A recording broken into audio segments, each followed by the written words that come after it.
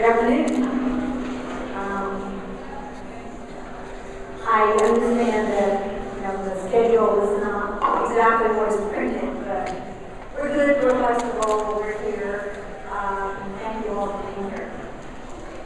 Let me start with something you may have already, again, probably mentioned it earlier, but the whole question of why is the Navy focused on energy?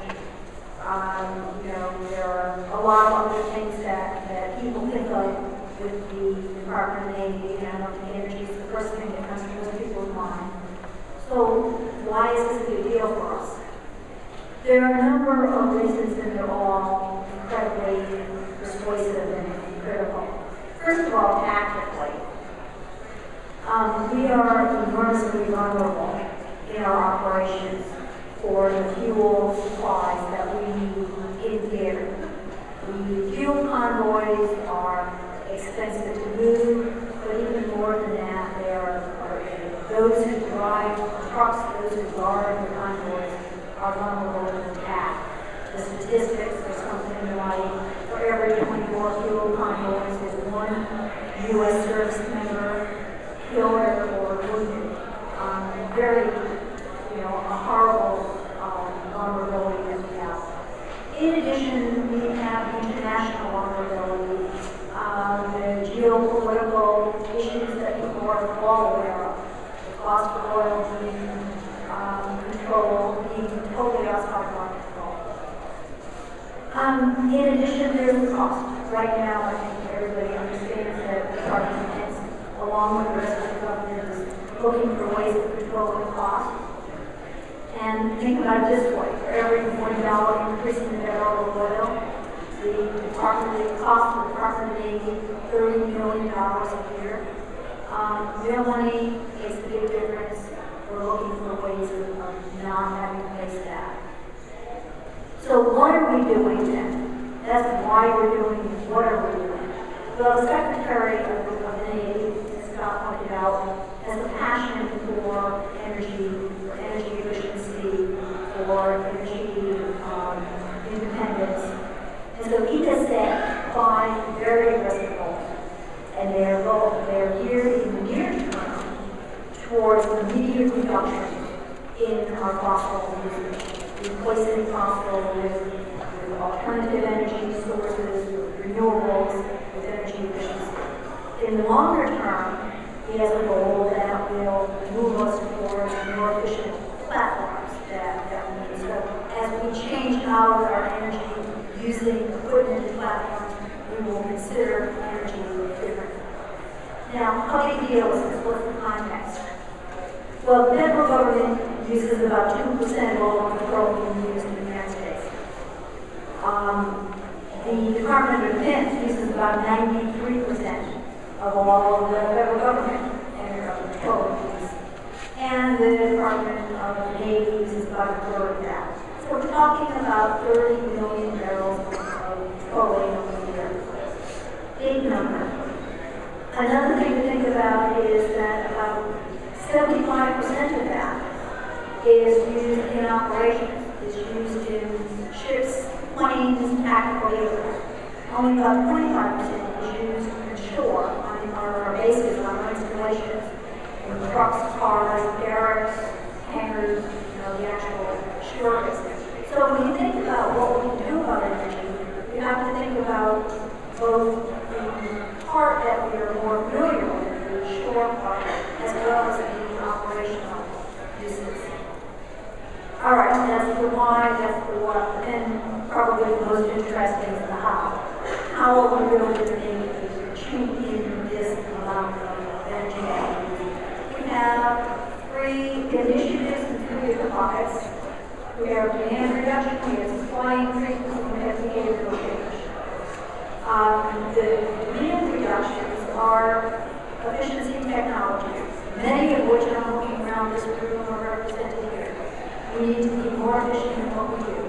Our buildings are going, new buildings are going to be LEED Silver certified, which is the standard today, to LEED Gold certified is our use standard.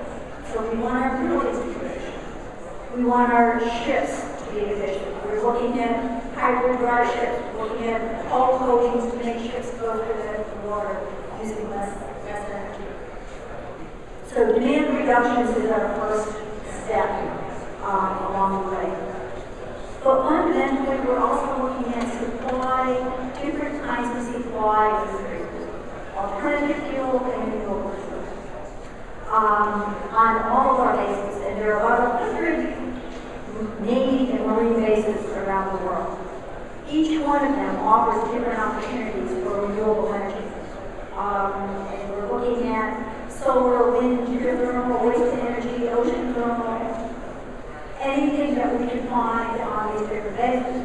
One of the challenges from Secretary Davis's goal is to have half of our bases, there's about 50 bases, zero net energy by 2020. To produce the point that they do. Not that you can imagine an easy goal to even envision. So we're working on every base looking for how we get there. But what about our ships and planes? RTU solar there. Wind? Just to use that. Alternative fuels are really the key to what we're looking at there. The President Obama, last month, challenged the Department of the Navy, along with the Department of Energy, the USDA, to work with the private sector to create advanced biofuels for both commercial and military uses. We have a major program going on looking for the biofuels that we can use in our ships and our planes and our tactical vehicles.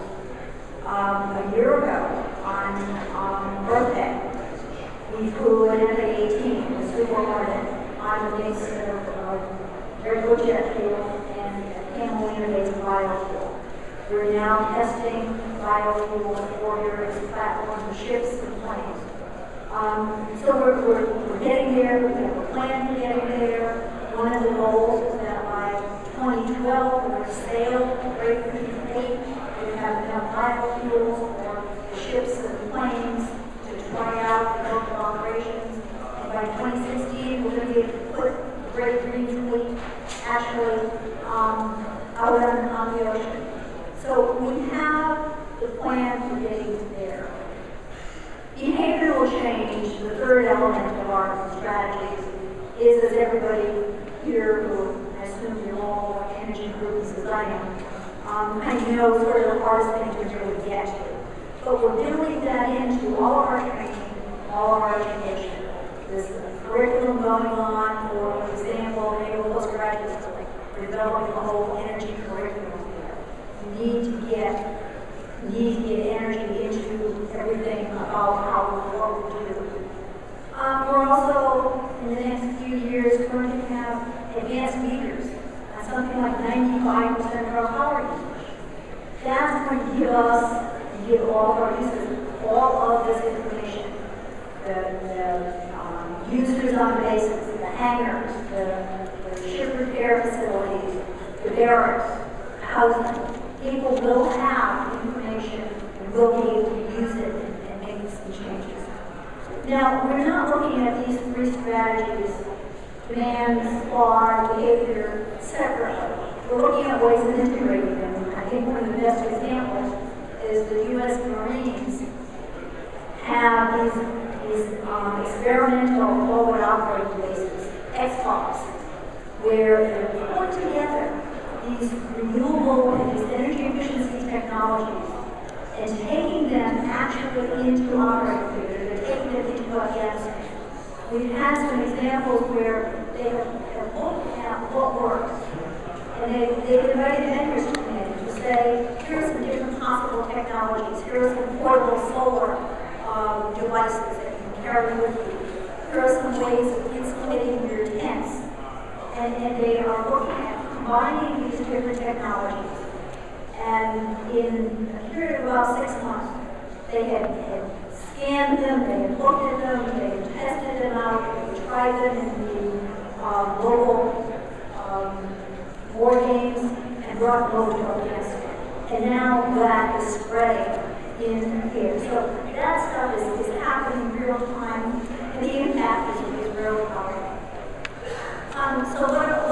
conclude from all this.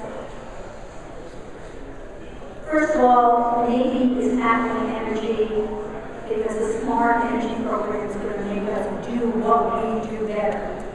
We will be better at national defense, we will be better at military aid, we will be more efficient. But my other thought is there is no silver bullet. There is no one solution. There is no one technology that's going to change our energy future. It's going to be a combination of all of this and all of you, and a whole bunch of things we have to apply with. This may, though, be a very special opportunity, a very special time in the U.S. history. We've been here before, many times in the last 40 years or so, we said we really have to do something about energy. But right now, maybe the moment where the economics and the technology and the public will come together to really change the way this country uses energy. And Navy is proud to be the leader in that. Thank you.